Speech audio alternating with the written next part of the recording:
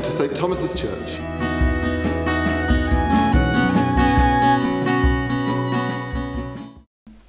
Good morning, welcome to St Thomas's, good to see you. I've seen some of you already down at the 9 o'clock service.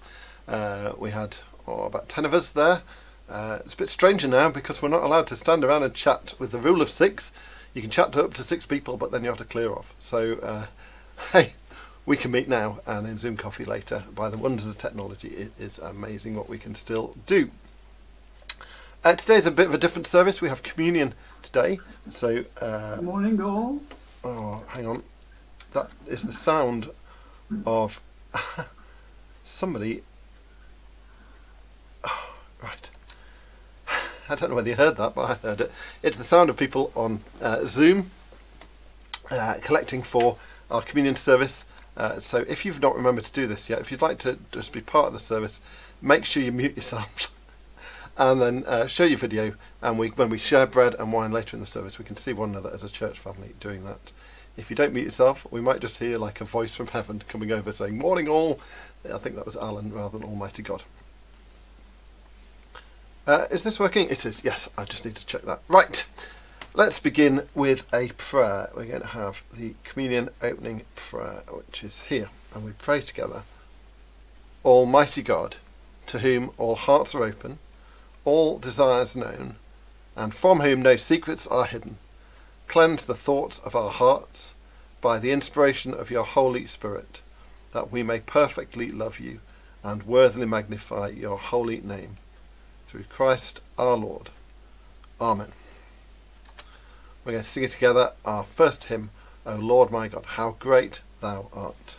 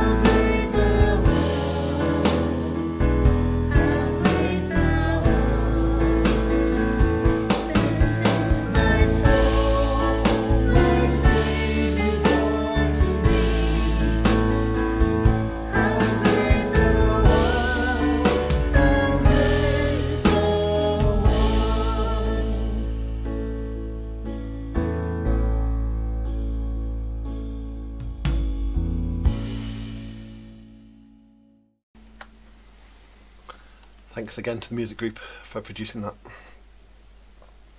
What do they make of you being a Christian? How do people react to you being a Christian? What do people think of you being a Christian? Okay, perhaps you're not a Christian. Perhaps you're just joining us and watching us and trying to work out what you think and make up your mind. That is good news. You are so welcome. We're so delighted you're here. And that's what happened in Jesus' day. In our reading we're going to look at today, Matthew chapter 5, it's called the Sermon on the Mount. We heard last week how the Christians, the disciples gathered and Jesus taught them, but the crowds of other people trying to work out what they thought around about, and the crowds of people joining us today via Facebook and YouTube, and it's great you're doing that as you work this out, as you work out what you make of Jesus. So what Jesus is teaching today, his reading today, is aimed at Christians, and it's challenging Christians about the cost of being Christians. And I guess if you're not a Christian, you're trying to work out what you believe. Hopefully you can see the benefits of Christianity are awesome. The grace of forgiveness, the wonder of forgiveness, of having a friend with God who's with you now and you'll be with him for all eternity. But it's completely free, and yet Jesus says there are costs. And here's a cost. And the cost Christians we've got to work out is, for us, what do people think? What do people make about you being a Christian? How do they react to you being a Christian? I mean, do they know? Do people know? Does being a Christian ever affect your relationships or your conversations whatsoever? Do your colleagues know? If they were asked in a sort of review to summarise you in 5 words, would one of those words be Christian or something to do with your Christian faith? Would that be the way you're defined by people who know you? Do your Facebook friends know? Your Instagram friends? If I was to put on the screen now your social media presence, would anything show people that you're a Christian? What would be there that would demonstrate you're a Christian? There's an old question. If you were to be prosecuted for being a Christian, if being a Christian was illegal and you were taken to court for being a Christian, what evidence would they have against you? Jesus says there should be evidence.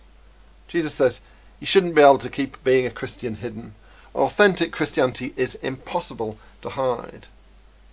And so today's reading says you are salt. Salt has an impact on food, while Christians should have an impact on the world. You are light. Light has an impact on darkness. Christians have an impact on the darkness of the world in the same way. You can't stop salt having an impact. You can't stop light having an impact. You can't stop Christians having an impact. Well, why is that? Well, if you look back to where we've come from, the beginning of this sermon was last week, the beginning of Matthew chapter 5. It's the way God blesses us. If you follow Jesus, if you're part of his kingdom, here's a list of the blessings that are yours. Here's Jesus' message to those in his kingdom. With Jesus as the king. Those who crowned Jesus as king of their lives, well, there are blessings for Christians in chapter 5 from verse 1 describes the beginning where the sermon is held, and then verse 3 starts. Here's the blessing, the way God blesses those who are his. Blessed are the poor in spirit, those who just know they need God. Oh, God, I need you. I've got nothing to offer. I just need you. Are poor in spirit. They're blessed by God. They're to the kingdom of heaven. They belong to heaven's kingdom. They belong to the king. They're citizens of heaven. And people are going to notice. Blessed are those who mourn, those who mourn at the state of the world, as depressed by sin in their lives and sin in other people's lives, and when they see the news it's, oh Lord, have mercy, and people are going to notice. Blessed are the meek, those not forcing themselves on others, not forcing their agenda, and people are going to notice. Blessed are those who hunger and thirst for righteousness, who want to be right with God and live holy lives. People are going to notice. Blessed are the merciful, those who are generous and forgiving and gracious, even when people don't deserve it. People are going to notice. Blessed are the pure in heart, those whose heart, their inside, so wants to be pure that it just spills out into their lives of purity. People are going to notice. Blessed are the peacemakers, those who don't stir up trouble, but try and calm trouble, trying to sort out problems, trying to bring peace. God will notice. People will notice.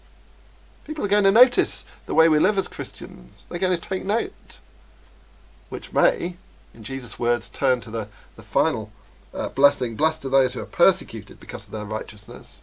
If you want to live in God's ways, people are going to notice, and people may not like it and may try and trip you up and stop you or oppose you or arrest you or beat you or kill you or whatever, persecute you to stop you following Jesus as they notice. And if that's what you go through, it doesn't feel like a blessing.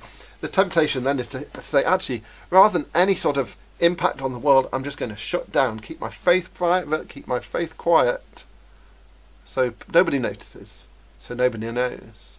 That's the temptation. And there's no greater temptation than now, when we're in lockdown, and increasingly in lockdown, to just disappear into ourselves so no one notices we're a Christian. It's like an oven-ready temptation to not be known and not be seen. And Jesus says, no. No. If you're going to be a Christian, people are going to notice. And people should notice. People must notice. They must see the way that you live makes a difference in your life. Let's see what Jesus means as we hear the reading. Josephine's going to read from Matthew chapter 5, from verse 13 to 16. Today's reading is from Matthew chapter 5, beginning to read at verse 13. Salt and light. You are the salt of the earth, but if the salt loses its saltiness, how can it be made salty again? It's no longer good for anything except to be thrown out and trampled underfoot. You are the light of the world. A town built on a hill cannot be hidden. Neither do people light a lamp and put it under a bowl. Instead, they put it on a stand, and it gives light to everyone in the house. In the same way, let your light shine before others, that they may see your good deeds and glorify your Father in heaven. This is the word of the Lord. Thanks be to God. Thanks be to God. Thanks, Josephine, for reading. So, God blesses Christians. When they come into his kingdom, he blesses them. When they live as part of his kingdom, they're blessed. So when they mourn, when they're poor in spirit, when they want to be holy and godly and live out their faith, people are going to notice. They're going to notice, which is why Jesus says, they're the blessings for Christians. He says, you are salt. Verse 13, you are salt. Christians are salt. Christians don't aim to be salt. Christians don't try and aspire to be salt. He says you are salt, and in a moment you are light. That is what you are. That's something we're given, a badge we've got, a status we've got. You are salt. Now what does that mean? I guess many of us will know salt means different things, used for different purposes. It was in the ancient world. Salt was used to add flavour to dishes. Sprinkle some salt on, and it adds a beautiful flavour. Though, of course, nowadays we know it's a health risk. You can't sprinkle it on everything. Some people do, don't they? They shake the salt shaker all over their pizza and chips and salad and rhubarb crumble. The whole lot gets salt. Well, that's a risk. But if you didn't have any salt at all, your food would taste revolting. I remember once, as a kid, we got some French bread, and as I bit into it, it was disgusting. It just tasted like cotton wool. There was no flavour. They'd forgotten to put the salt in. Salt adds flavour. Well, Jesus says if you live a Christian life, if you live the life as in the Beatitudes here, it adds flavour to life. It's intriguing. It's interesting. It adds flavour to those who know you. It's just intriguing. And when they look at you and think, well, why is that person sad about the state of the world? And why is that person praying to God? Why does that person want to be more godly? Why is that person like that? That's interesting. It adds salt and flavour to life, as they can see a life that is different, distinct, a life that knows God. And it makes people think and wonder and ponder and maybe even ask questions, because you are salt. Salt adds flavour, but salt had a second use. Vegetarians, close your eyes. Here's some salt beef. Beef that in the days when there was no fridges, if you had some meat, it would go off really quickly in the heat, so they rub salt in it. It preserves it. It stops going off. Vegetarians, you're safe. It's gone. Now, in a world where people are not connected to God, when they're not under his command, when they're not part of his kingdom, then their lives start to smell. As they say no to God, they turn away from him, they choose their own path, their morals slip, or their morals are never there, or whatever. Over time, their lives start to stench. They go off. They smell. But if you're a Christian, and you're living according to the Beatitudes, then your life is not going off. Your Christian faith is preserving your life. And actually, rather than go off, your life is getting better and better, and will be perfect one day. Not a hint of going off one day when Jesus comes back. So being salt to people can sort of preserve their morals, or at least confront them with a godly Christianity. And it can perhaps put the brake on them so they don't fall further and further from God. It can perhaps be like a moral disinfectant, keeping people somewhat in line so the world doesn't spin off and off for a million miles from God. It can be a reminder of God that, again, can provoke people to stop and think and wonder and question, because you are salt. So Christians, because of the way you live, because of your love for Jesus, because you want to be holy, because you want to be forgiving and gracious, because of the Spirit living in you, because you are being transformed and becoming less and less stenchy, because of all of that, because you're salt of the world, things can change. So, you are salt. Don't lose your saltiness. Don't lose your saltiness. Verse 13. Again, you are salt of the earth, but if the salt loses its saltiness, how can it be made salt again? Where have you lost your saltiness? Where have you lost your distinctiveness? Where have you compromised your holiness? Where have you chased other blessings? Another lifestyle, and left God's blessing and God's lifestyle behind? Because as a Christian, people do watch you. They see you. They see how you live. They see how you react, how you feel, how you speak, how you think. And if you've lost your holiness, your distinctiveness, your saltiness, what use are you in making Jesus known? In showing a kingdom, in preserving people from falling from God, in reminding people there is a God who's there, a God who matters, a God who loves, a God who cares, and a God we will answer to one day. What is a Christian use? What use is a Christian like that? What use is salt if it loses its saltiness? It is no longer good for anything except to be thrown out and trampled underfoot. Where have you lost your saltiness? Think and pray as we just pause halfway through this, just to think and pray and sing.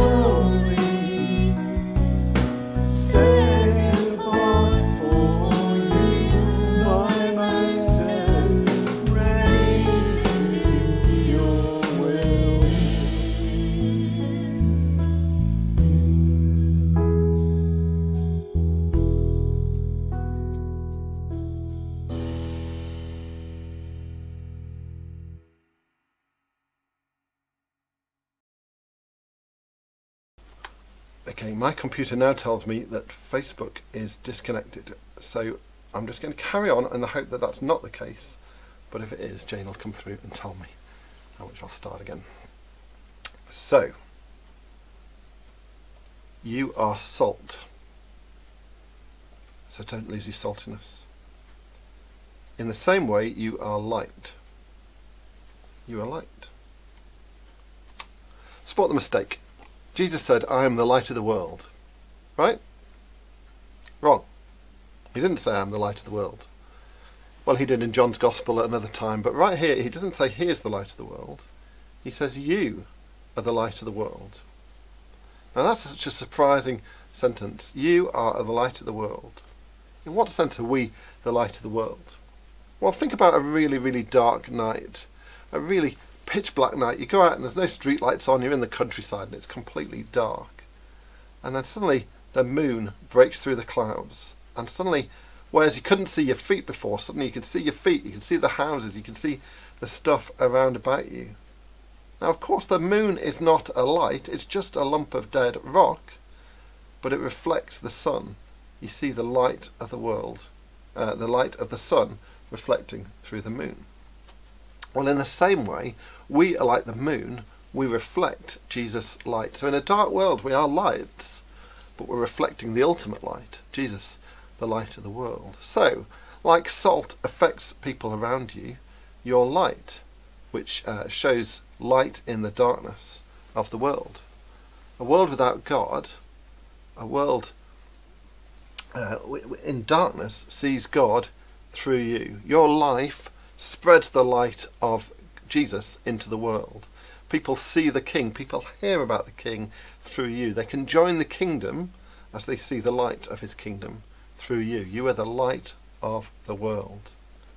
You are the light. So don't hide your light. Verse 14. You are the light of the world. A town built on a hill cannot be hidden. Well, that's obvious, isn't it? Here is a town built on a hill. Can you imagine if you're walking through the valley floor, you'll look up and you'll see that town, and it cannot be hidden. In the daytime, it may reflect the bright light of the sun and dazzle. There's no way you can hide it. In the night time, even less so. As people light their fires and as they cook their food and they put the lights on, well, you just cannot hide that town, can you? And if they light their light, here is a lamp being lit, an oil lamp being lit, well, that casts the light out into the darkness. If the darkness outside, you would see that.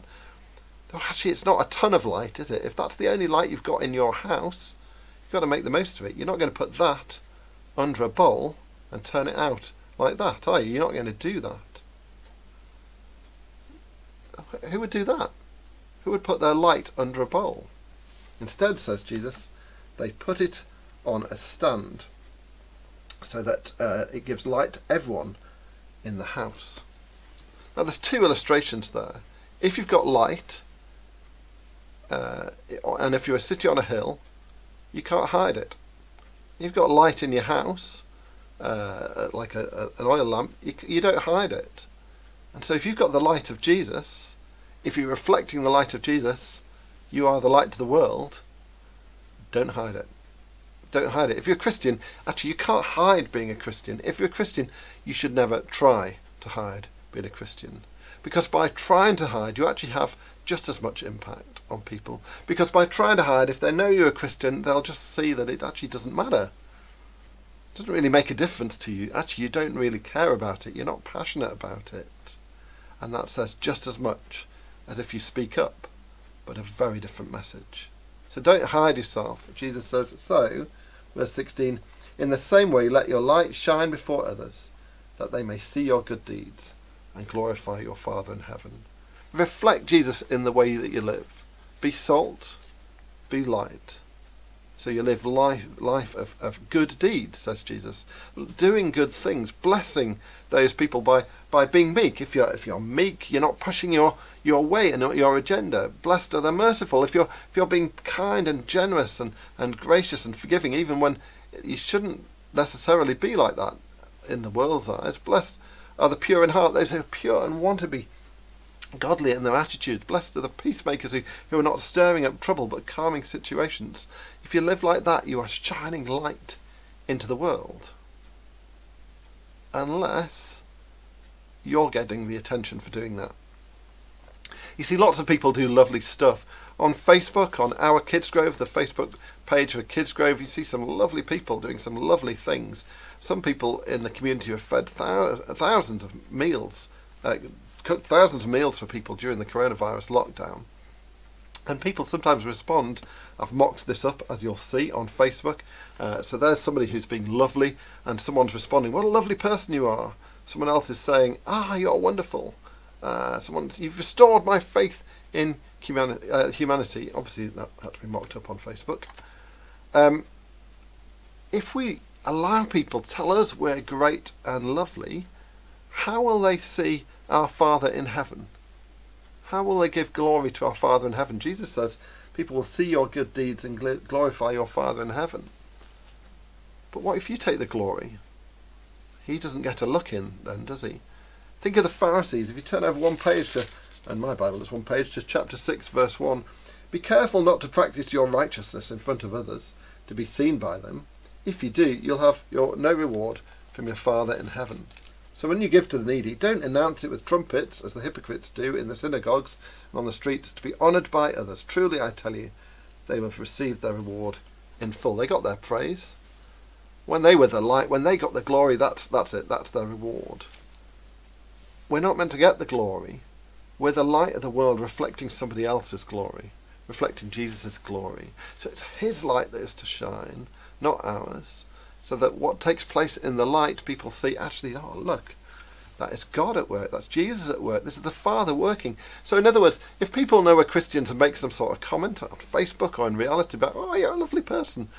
Well, yeah, God's really helped me and changed me. Or if they comment on forgiveness, just say, yeah, well, Jesus forgave me, and so I need to be forgiving too, and that's what I'm working on. Make yourself a work in progress and point to Jesus. Point up when people praise you. God helps me. God's purifying. God's changed me. God's made me different. Give the glory to God so they can give the glory to God. So they can see, okay, I can see God at work in their lives, and perhaps they'll want to join in. Perhaps they'll want to join God's kingdom. Or perhaps they'll mock and sideline and insult and hurt, in which case, blessed are those who are persecuted, because then you'll know choosing Jesus was worth it. Even the cost of it has been horrible. You still discover, actually, Jesus, you're worth it. So, what do people make of you being a Christian? How do people react in your life to being a Christian? What do people think of when they think of you for being a Christian? You are salt. Have you lost your saltiness? You are light. Have you tried to dim the light? What do you need to say to Jesus? Let's just speak to him for a moment and quiet ourselves.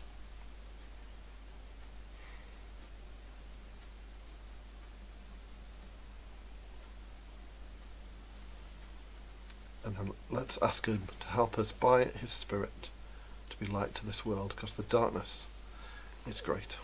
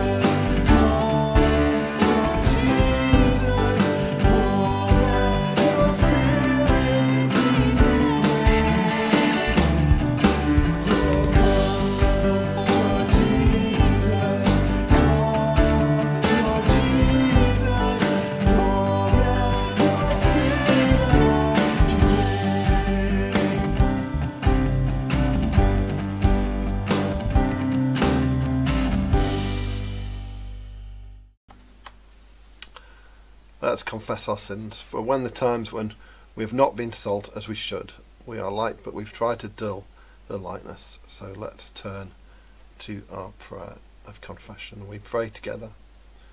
Almighty God, our Heavenly Father, we have sinned against you and against our neighbour in thought and word and deed, through negligence, through weakness, through our own deliberate fault. We are truly sorry and repent of all our sins, for the sake of your Son, Jesus Christ, who died for us.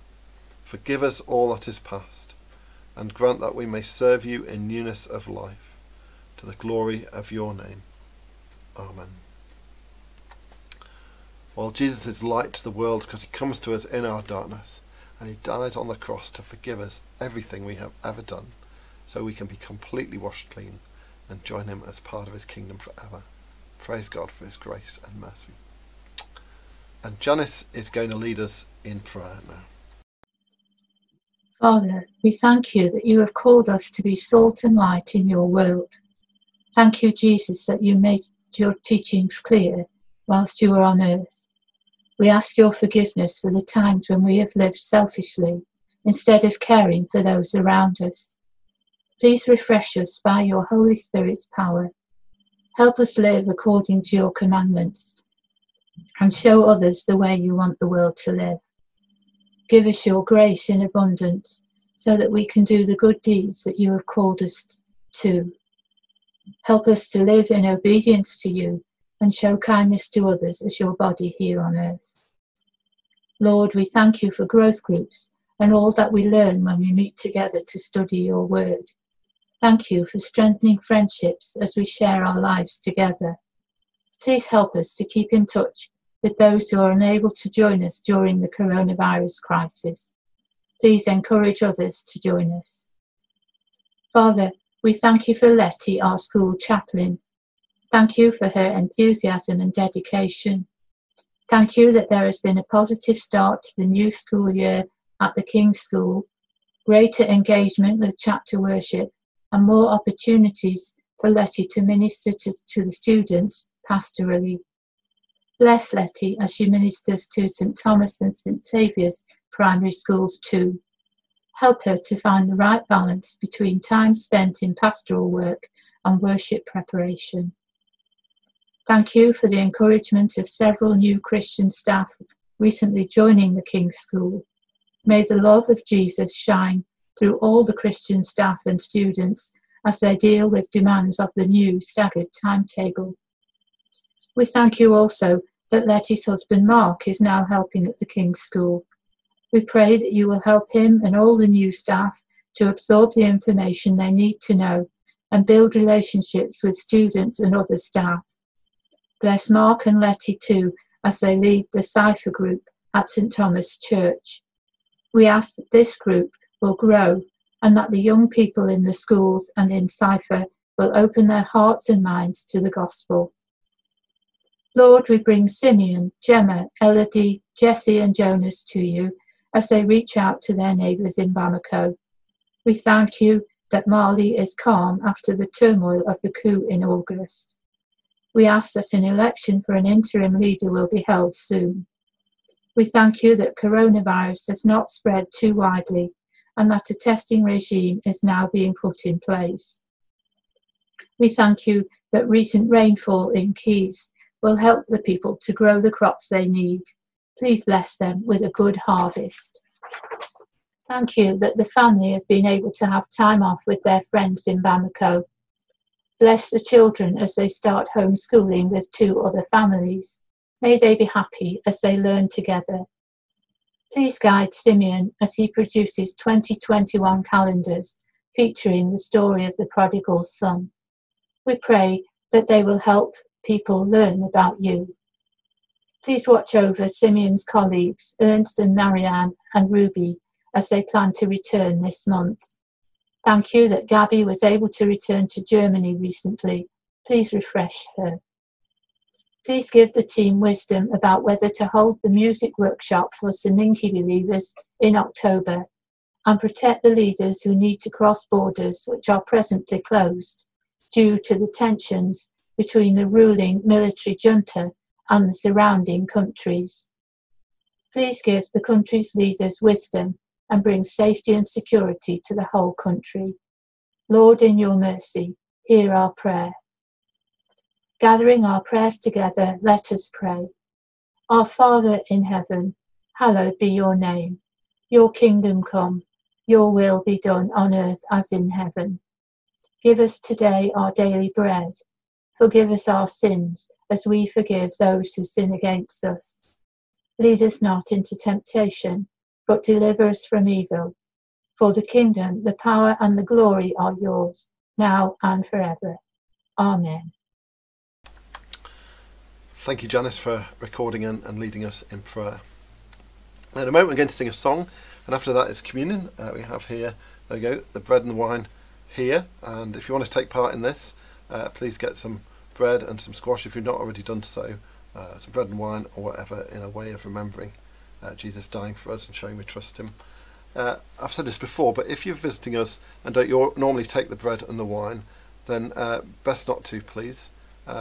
Just watch what we're doing and just take a note of it and just think about what it means that we're saying Jesus died, and the bread reminds us of his death as his body, the bread broken reminds us of his body given, and the wine reminds us of his blood shed.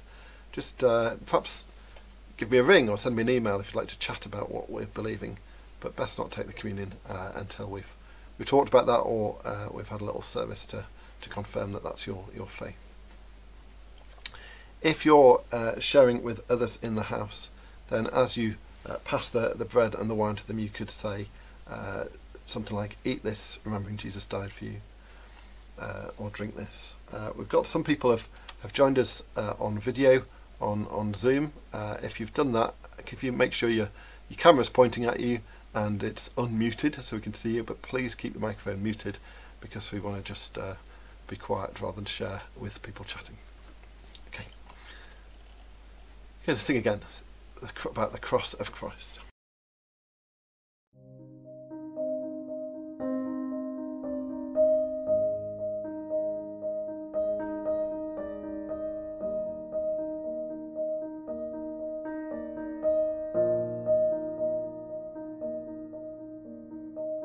See him there, the Father, Son, see him there, the sinless one, see him on the road to Calvary.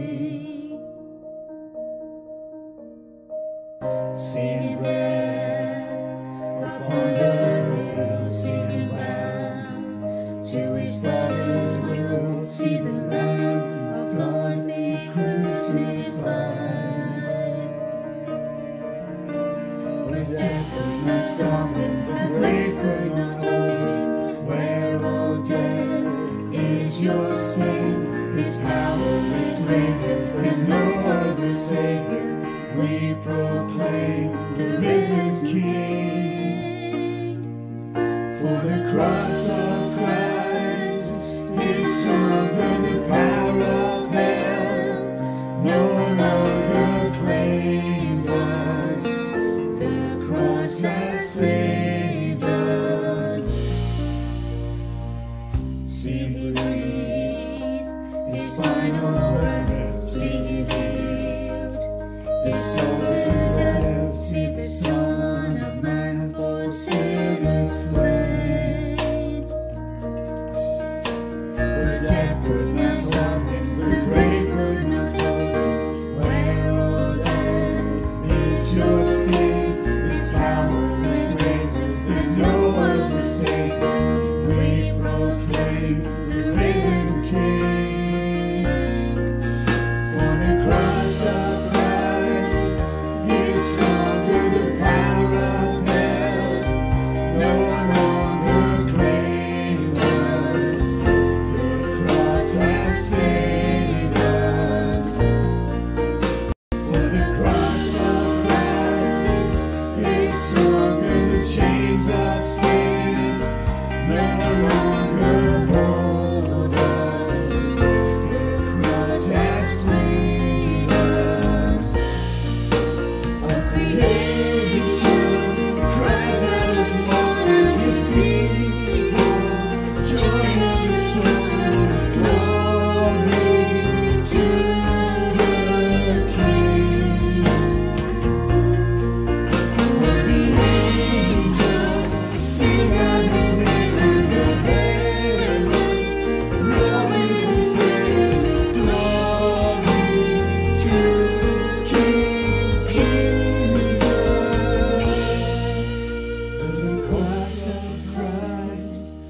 is stronger, the power of hell no longer claims us. The cross has saved us.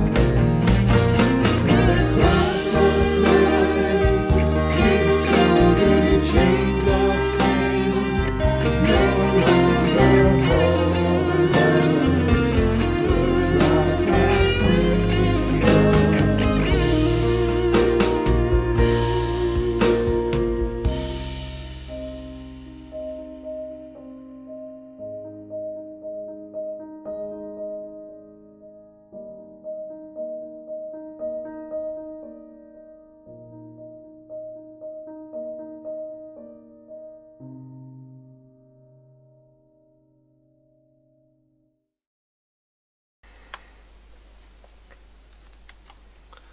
Lift up your hearts. We lift them to the Lord. Let us give thanks to the Lord our God. It is right to give thanks and praise. It is indeed right. It's our duty and our joy at all times and in all places to give you thanks and praise, Holy Father, Heavenly King, Almighty and Eternal God. Therefore, with angels and archangels, and with all the company of heaven, we proclaim your great and glorious name, forever praising you and saying, Holy, holy, holy Lord, God of power and might, heaven and earth are full of your glory. Hosanna in the highest. And we pray together. We do not presume to come to this your table, merciful Lord, trusting in our own righteousness, but in your manifold and great mercies. We are not worthy so much as to gather up the crumbs under your table, but you are the same Lord, whose nature is always to have mercy.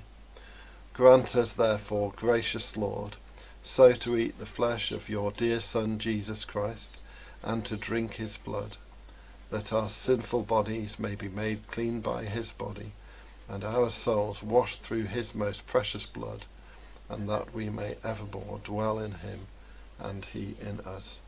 Amen. Almighty God, our Heavenly Father, who in your tender mercy gave your only Son, our Saviour, Jesus Christ, to suffer death upon the cross for our redemption, who made there a full, perfect and sufficient sacrifice for the sins of the whole world, he instituted, and in his holy gospel commanded us to continue a perpetual memory of his precious death until he comes again. Hear us, merciful Father, we humbly pray, and grant that we, receiving these gifts of your creation, this bread and this wine, according to your Son, our Saviour, Jesus Christ's holy institution, in remembrance of his death and passion, may be partakers of his most blessed body and blood. Who in the same night that he was betrayed took bread and gave you thanks.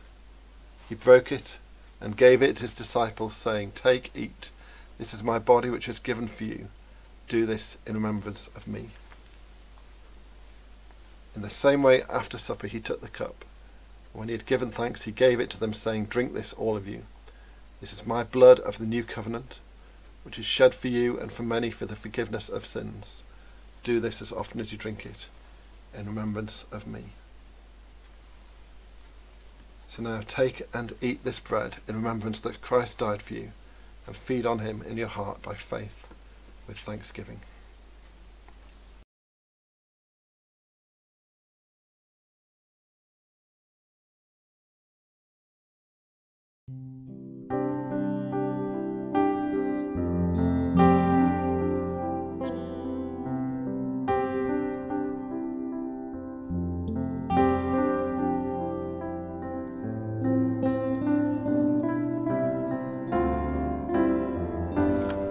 Drink this, remembering Christ's blood was shed for you, and be thankful.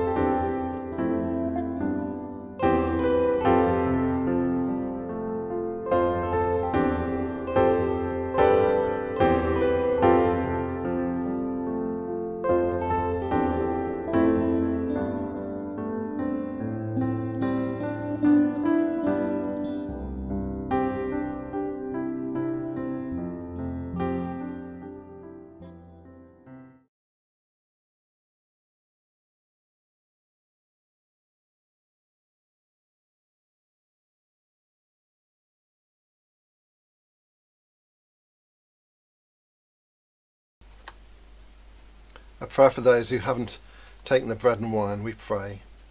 We pray as you share our time together that the Lord would bless you. As you remember Jesus dying on the cross for you, may you grow in faith in him and trust him as Lord and Saviour. In Jesus' name, amen. As our Saviour taught us, so we pray. Our Father in heaven, hallowed be your name. Your kingdom come, your will be done, on earth as in heaven. Give us today our daily bread. Forgive us our sins, as we forgive those who sin against us. Lead us not into temptation, but deliver us from evil. For the kingdom, the power, and the glory are yours, now and forever. Amen. And we pray. Father of all, we give you thanks and praise, that when we were still far off, you met us in your Son and brought us home. Dying and living, he declared your love, gave us grace, and opened the gate of glory.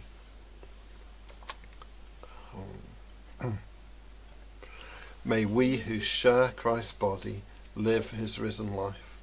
We who drink his cup bring life to others. We whom the Spirit lights give light to the world.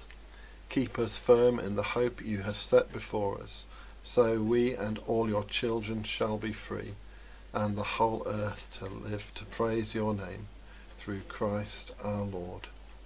Amen.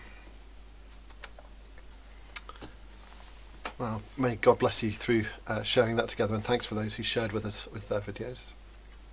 A couple of notices. Every year we have to have, by law, annual church meetings. I say it by law as though it's not a pleasure, it's a joy.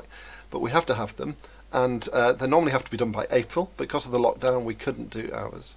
Well, we've now had permission with Christians up and down the country to hold them via Zoom and in person together. So I've sent out an email which explains the process and explains the agenda and when the meeting is, which is 2 weeks on Monday the 5th of October. Asking you who you could nominate for various roles in church life. There's all sorts of forms on there to fill in. Just follow through the logic. If you didn't get the email, that's because a few days ago there were 93 people on our email list, and when I sent out the email this morning there was 91. So I've deleted 2 of you. I've written you off. I've cut you off, not deliberately. So if that's you, if you haven't had the email, please will you let me know so I can work out who is missing. Thank you very much. And likewise, if you didn't get the Zoom coffee email, the same thing's happened. Again, shout up. But if you did get the email, there you go, you need to come along. It was great last week. Lots of people who had not been before came along. It was a wonderful time. So please come along again and try it for the first time if you've not been, so we can encourage one another as we're meant to do, as God commands us to do. Well, a final song. Let's celebrate what the cross of Christ has achieved to us and the hope we have. We who are light to the world, let's look at the light, where we're going. Ah, this is great. Let's praise him.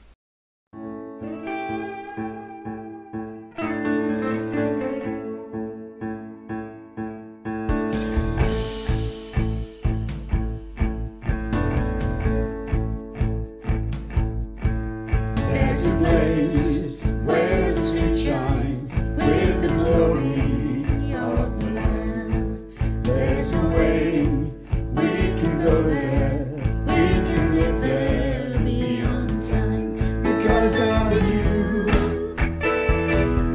because of you, because of your love, because of your love. No more pain, no more sadness, no more suffering, no more tears, no more sin, no more sickness, no injustice, no more death. Because of you, because of you, because of your love, because of your love. Oh, that seems now washed away. We can live forever. And we have this hope because of you. Oh, we'll see you face to face.